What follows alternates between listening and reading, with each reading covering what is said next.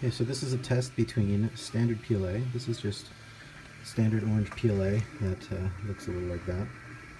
Just been sprayed with some black plasti dip just to check out a different finish. And then this was Ninjatek Armadillo in white. I printed this without supports. So there's, you know, the tolerance for this in terms of the overhangs. It curls up a little bit. But I printed it without supports because the material tends to ooze a little bit more than PLA, and you get a little bit of webbing. So supports are kind of hard to remove once they're in there because they ooze a bit, and then it's actually really tough to cut it out because the material's so strong. So I'm trying to optimize my prints and make my own supports so that they're easier to get rid of.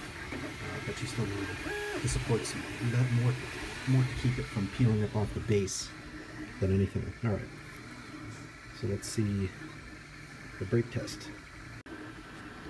Okay, so here's our PLA piece.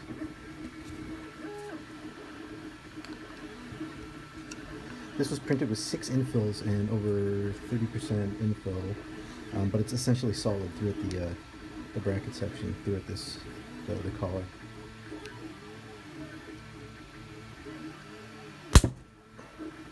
Pretty tough, but when it breaks, it snaps because PLA is brittle. So a friend of mine who wanted these parts, we were looking at doing it on ABS, but I don't have an ABS printer because I have that printer over there, which is does not have a heated bed and thus not that great to print ABS with. But there you have it, snapped right through. Took a little bit. It was a pretty tough piece, but this is going on. This is holding a custom fender for a mini scooter, so we want it to be tough. This is the Armadillo piece. And as you can see,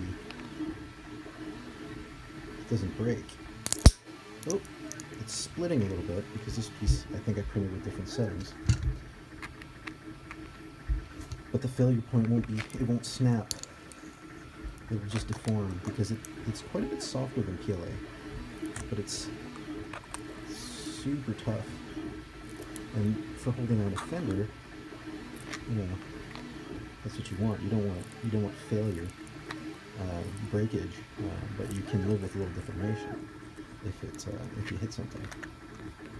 This piece didn't split until I'd worked it quite a bit, and it's still intact, as you can see.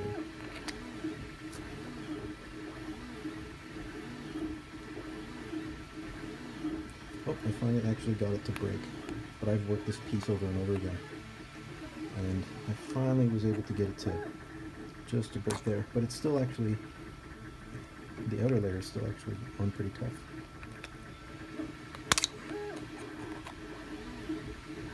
Can't seem to split it. So there you have it.